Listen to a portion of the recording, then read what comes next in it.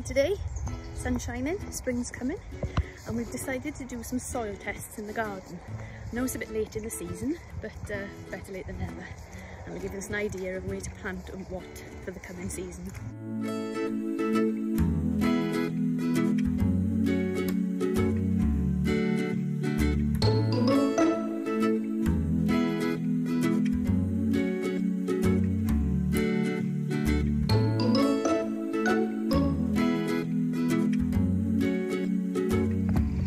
So today we are doing soil sampling.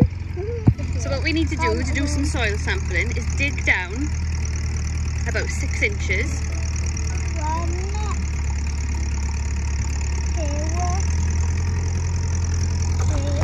Like this. Down into the soil. Yeah, well done. And then take a shovelful. Take a shovelful, just like Tilly's doing, and pop it into the bag. So we're back in the house after taking those soil samples. We've got 7 samples, I think. 5 from around the current garden in different areas. 1 from our new growing area, and then 1 from our homemade compost out of curiosity to see what that one comes out as. The soil test kit that we're using today is one I bought last year. There's a variety of kits available out there. I'll leave it up to you to choose which one you want to get. Have a little look at reviews and all that, you know. We'll just be doing pH today. We'll also be doing nitrogen, phosphorus and potassium, but I'll do that in another video, otherwise it might get a bit complicated with the 7 samples. And we'll see what we've got.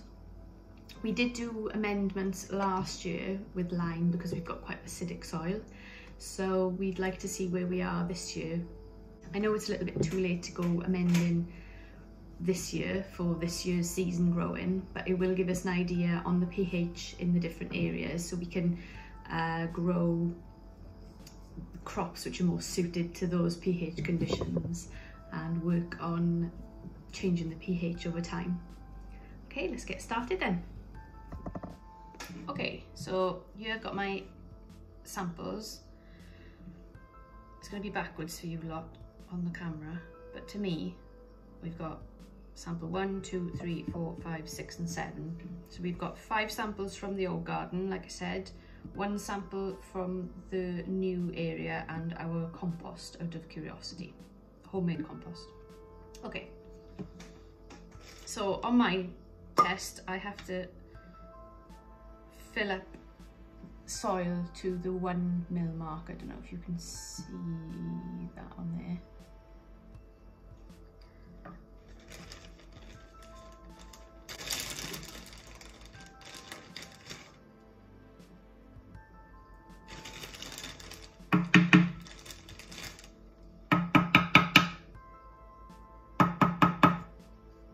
Okay, so I've just filled it up to the 1 mil.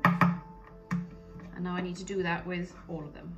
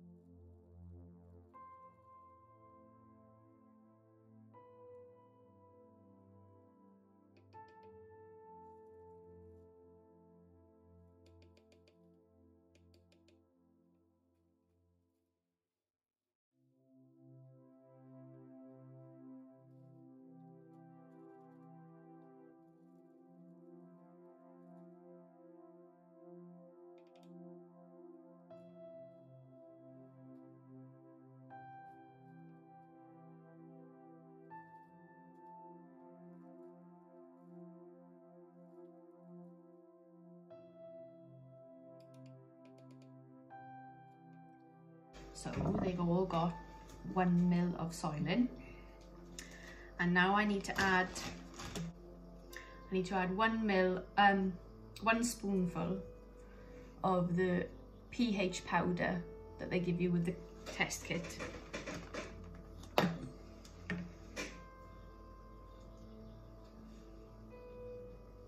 And this is the little spoon that comes with the kit. It's cute.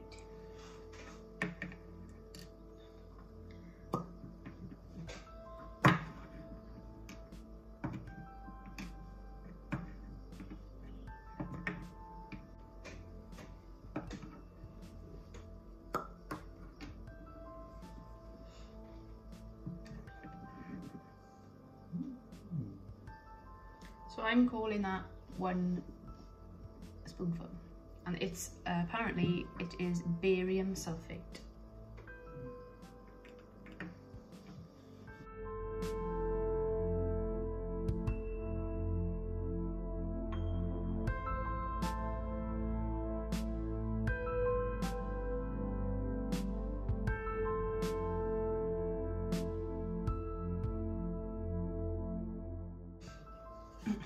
So now we need to add some of the pH solution, and the instructions say to add it to the 2.5 mil mark on the tubes. So I don't think you're going to be able to see it, but I'll just do it on the table.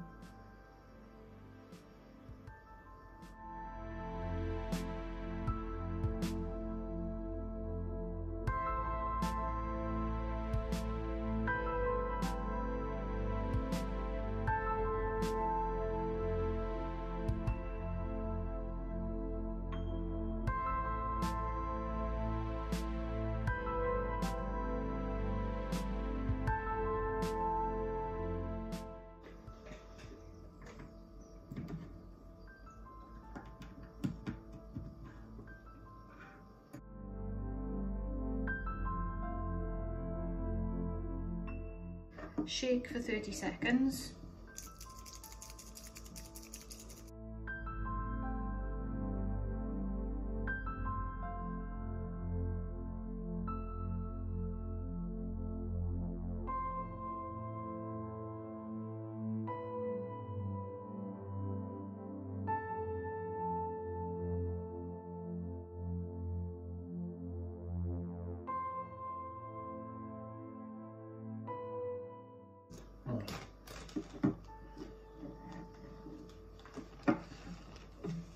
Okay, so I'm gonna get pen and paper.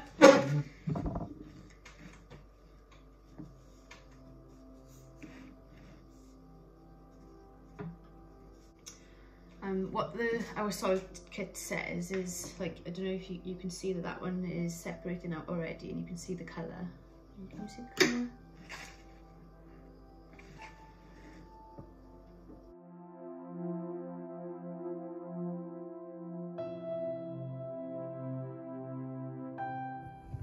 Okay, so I brought you down here to see if you can see the colours a little bit better. So we've come to the conclusion that this one is 7. We've got between 5 and 5.5. This one is unclear, so we're going to retest. This one is 7.5 plus. This is 6. And this is another 5.5. And another inconclusive, so we're going to have to repeat that. Interestingly, 1, 2, 3 and 4 have all had lime application in the past, possibly a little bit too much there. That one looks okay, that one's probably the best. And then this one has never had any lime, just manure. Well, yeah, manure, which was 2 years ago. A year ago. 1 year ago, manure. That's the new field, and that's our compost again. We're going to have to repeat that. I can see a little bit of green coming on top, but not enough really to make a judgment on pH. Okay, we're just going to repeat those then. Okay, we retested sample number 3 and sample number 7, and as you can see, we've got a result here, and according to my pH chart, this is pH 6, and this one over here is pH 7.5 plus. We've got a variety of pHs, so we will continue with our plan of planting suitable crops in their suitable pH areas.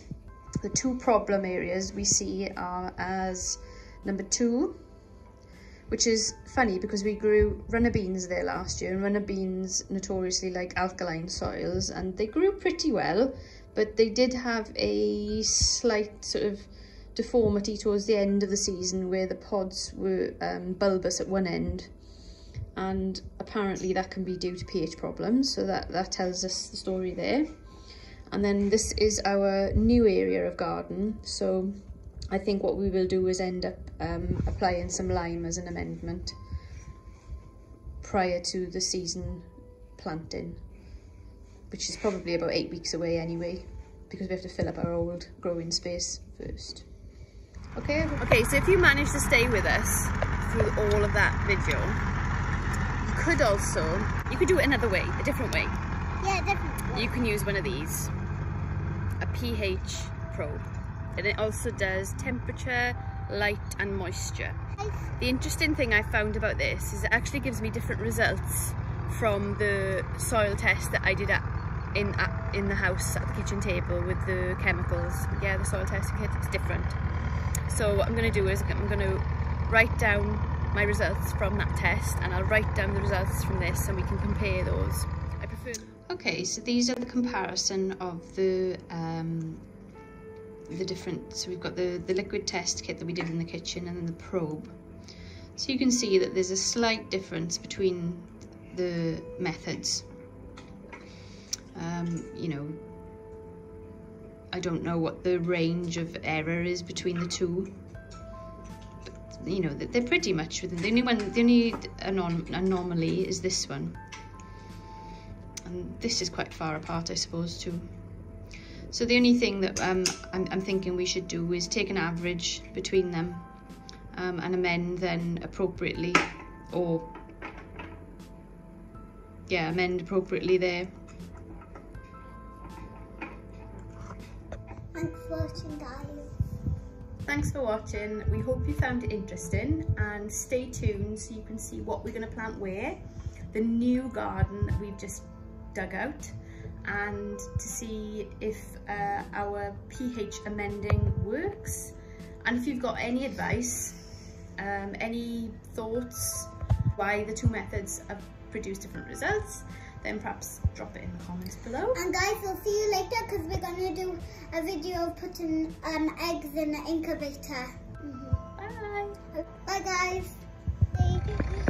Don't forget to press the subscribe button.